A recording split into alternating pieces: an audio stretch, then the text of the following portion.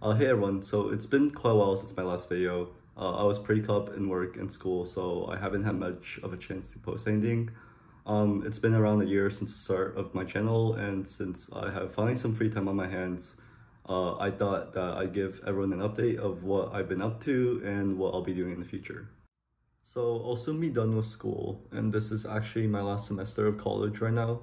I'll be graduating this December, and all in all, college took me 2.5 years to complete, which is pretty fast. A lot of people have been asking me how I was able to graduate so fast. So for anyone that's been wondering, here is my schedule of courses across these 2.5 years. So before college, in high school, I took these APs and I was able to transfer all of them.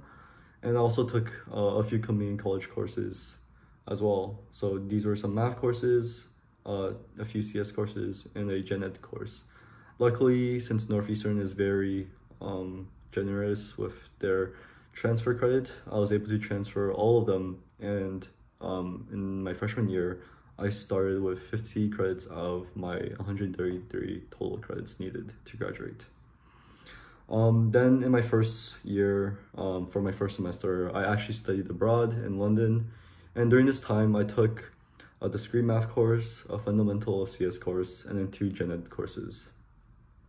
Following that, I went back to Boston the next semester, and that's when I did a NASA part-time internship.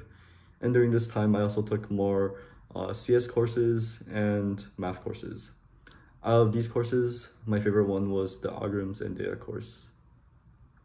Following that was my summer internship at Northrop Grumman, and during this time I also wanted to get rid of some gen ed, so I took some of those and also took some really hard CS courses such as theory of computation just to get it over with. Following that, I did my Amazon internship for my second year, first semester in the fall, and since this was in person, I did not go to school. Following that, I went back to school the next semester, and for this part, I took mostly high-level courses for my concentration, which is artificial intelligence, as well as upper div CS courses that were required for a CS degree. Out of all these courses, my favorite one was the ML course. Then was my recent summer Tesla internship, and now I'm currently at my third year, first semester, and these are the current courses I'm taking.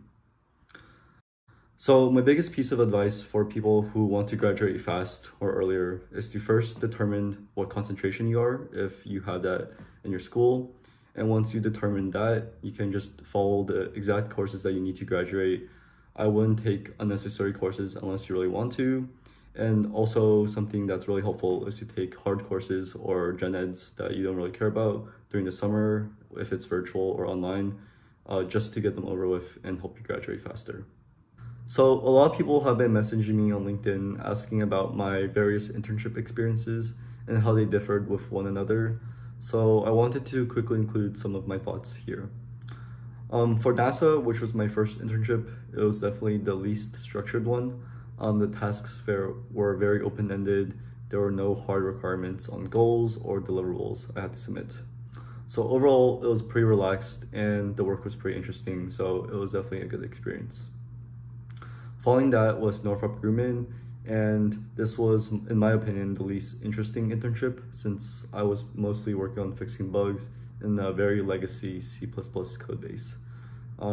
It was also a virtual internship, so I couldn't go to office, and I also did not get a security clearance for the work, so I couldn't do more interesting tasks. However, the people there were very nice and also fun to talk with, so overall I'm still glad to have done that internship. Then was Amazon. In my opinion, Amazon's very structured and corporate in a sense. Basically, all aspects of your internship are planned in advance, and you'll likely be having the same experience as all the other Amazon interns. The project I worked on was pretty interesting. I definitely learned a lot about software engineering principles and development workflows, but in terms of technical knowledge, I don't think I gained too much out of it. But this was also my first time being able to go to office, which I really liked. And the campus was cool and the facilities were really good. Then was Tesla, which was this summer for me. I definitely learned the most out of this one, and it's definitely my favorite one. Overall, I think I really like the Autopilot organization culture. I think the first day my manager told me that I had to submit a CR by the end of the day as part of Autopilot tradition, which was pretty funny. And everyone there is really, really smart. I was able to work on cool projects and bring impact.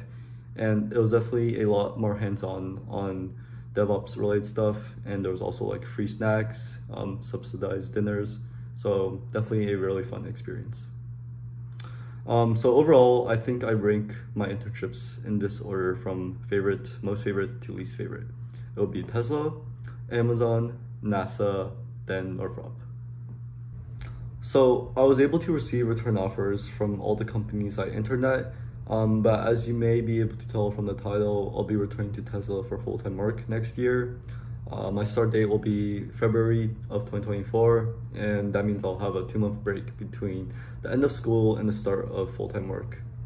I'm honestly pretty excited to return to Tesla. All the projects there are really cool, and I definitely feel like I can learn a lot more from working with the people there as well. So that's probably all from me today. If anyone has questions regarding school or internships, feel free to connect and ask me on LinkedIn. Thanks for watching.